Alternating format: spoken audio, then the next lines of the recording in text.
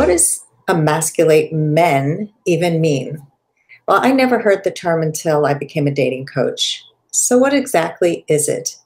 Well, back in more barbaric times, back in the day, emasculation had a whole different meaning. It meant castration, and it was used as a punishment for men. But that's not what we're talking about here.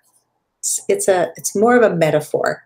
And so the Urban Dictionary describes emasculation as the removal of a male ego, pride, and empowerment, making a man subservient or in a feminine role.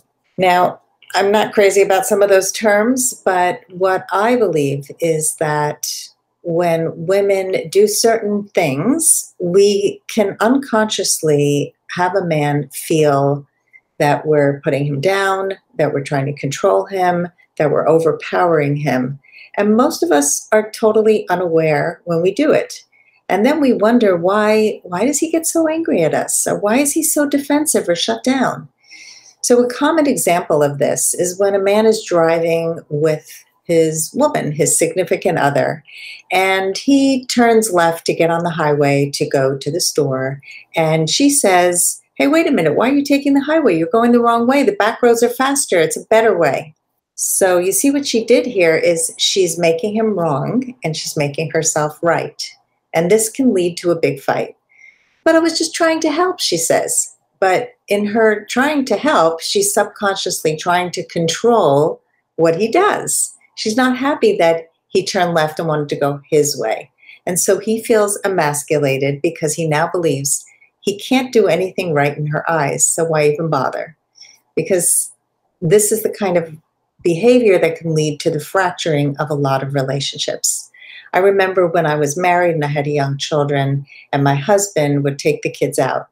And I wouldn't trust him to pack the diaper bag, to be able to remember everything. And so I was constantly trying to correct him, tell him he was doing it wrong, just trying to help, so-called help. So let me know if you've ever done these things. And I'm going to share 10 ways that women emasculate men. And it's again, it's not always conscious. I had no idea when I was telling my husband to pack the diaper bag a different way, or don't forget the raisins, or, you didn't bring enough diapers, that I was actually criticizing him and making him feel less of a man. So here are 10 things that women often do. Number one, withholding respect or kindness to motivate him to do better. So, just trying to be a little harsh or mean in order to motivate him to do better, that's not how you're going to get him to do better. And I'm going to go over 5 ways to stop emasculating men after I read through this list. Number 2 is to keep repeating how childish he is. I don't know about you, but when I was married, a lot of women would say, "Oh, my husband's like one of the kids." So if you've ever heard that or said that, it's not going to have a man rise up to his best self, right? Even if he is immature. So what I want to say before I go through the rest of these is that, yes, it doesn't mean that his behavior is always stellar or that he's doing everything perfectly, but it's about how do we motivate a man to do better, and it's not through these ways of behavior. Number 3 is complain about his job or his salary.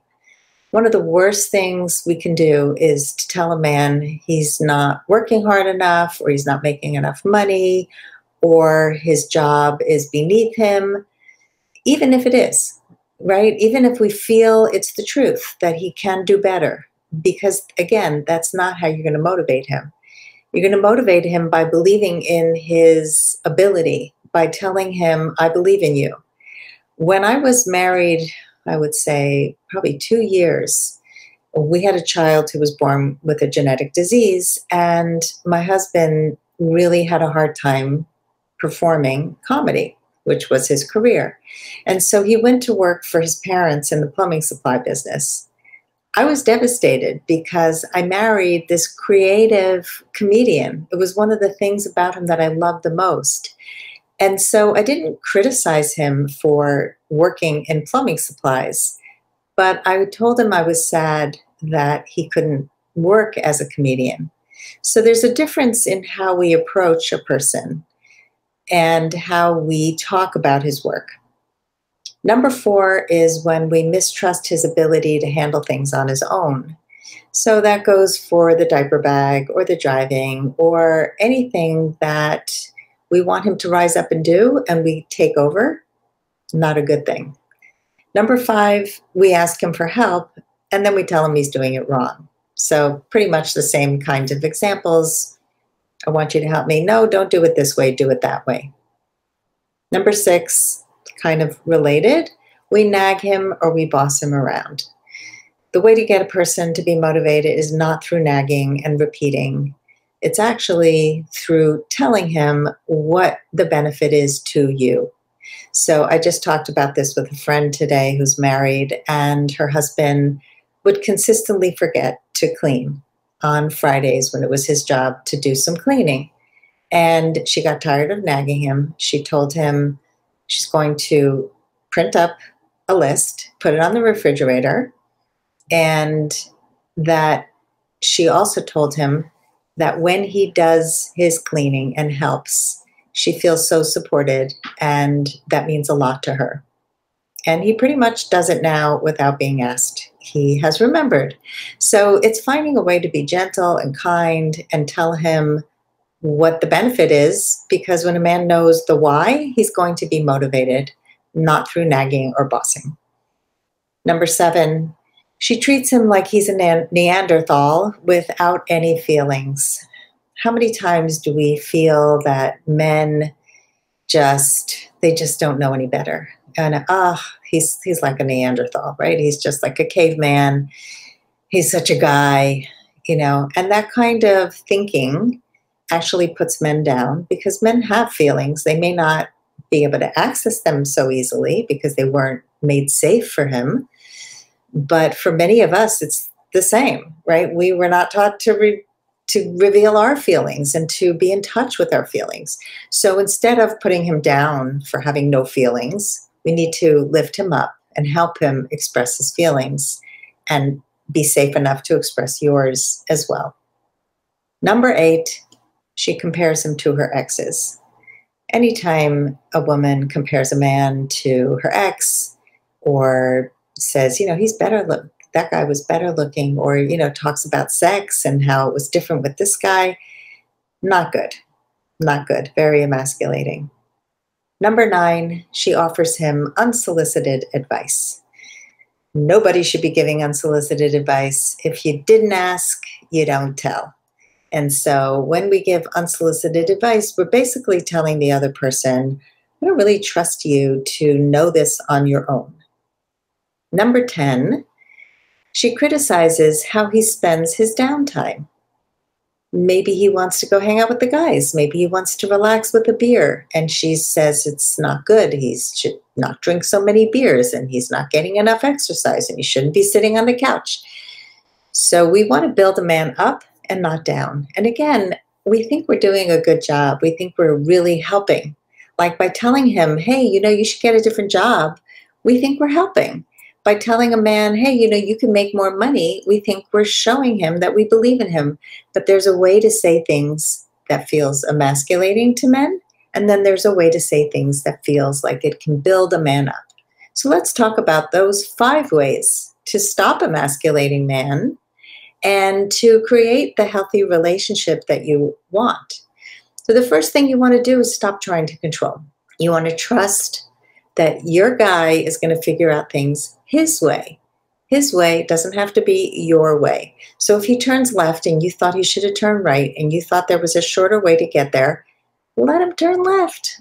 Let him get lost even, and then figure it out on his own, because he's not going to be resentful of you for pushing.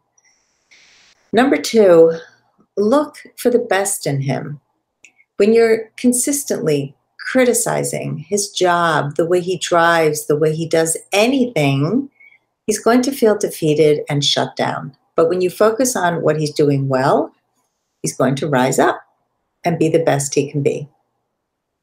Number 3, don't give unsolicited advice. Check in before advising him or anybody else about anything. A simple check-in. Can I share my opinion? Would you like to hear what my thoughts on this? Number 4, if you ask for help, accept how he supports you in his way. Otherwise, he's not going to offer to help again. And number 5, be direct instead of nagging, bossing, indirect, sarcasm. Tell him what you want and need, and then give him the space to provide it for you.